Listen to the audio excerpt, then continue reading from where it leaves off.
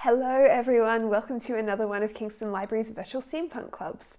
My name's Cass and today I'm going to be showing you how to make your very own DIY lava lamp. So this is a really simple, fun experiment you can do with stuff that you probably already have at home.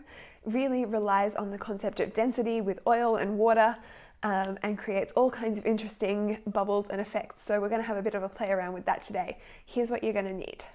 You are going to need some oil. I'm using peanut oil, but you can use any kind of vegetable oil, whatever kind of suits you.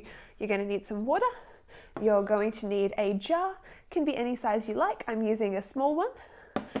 You'll need some food coloring of your choice, so you can make any kind of color you want. And you'll need some kind of effervescent tablets like the Alka-Seltzer there, something that'll fizz and release gas. So we're going to start by pouring some water into our jar. Probably about a quarter of the jar should be water.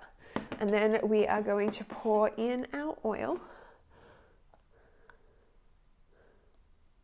I'm going to pour that right up to the top of the jar here. Now you'll see that because water is much denser, much heavier than the oil, the water is all stays at the bottom and the oil has separated there. It kind of floats to the top. All right, the next thing we're going to do is we are going to add some drops of food coloring. We're going to use our blue food coloring and see how that goes. Now you'll notice that when you drop the food coloring in, it doesn't necessarily sink to the bottom straight away, but it is going. It's going pretty fast.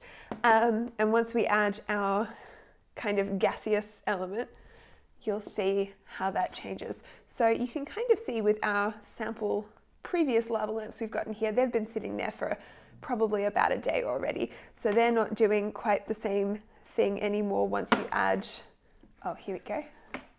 Once you add the Alka-Seltzer tablets. But you will notice that the more, you can still get them to work. So all you need to do is drop in another tablet and then they'll just keep on going. So you can kind of see that one fizzing away just there. So we're going to try with another one here. You don't need to put in a full tablet, probably like half a tablet, a quarter of a tablet is fine. And obviously it's going to look a little bit different when the food dye hasn't sunk into the water yet, but we're going to give it a go. And it's a bit fun to experiment at home and see what kind of different reactions you get depending on how much food dye you've put in, where you've put it in, the colors, how long you've left it to go. But you can see that's making quite an interesting set of colors and bubbles already. So we really look forward to seeing what you do with your DIY lava lamps at home. You can always send us a photo, we'd love to see it.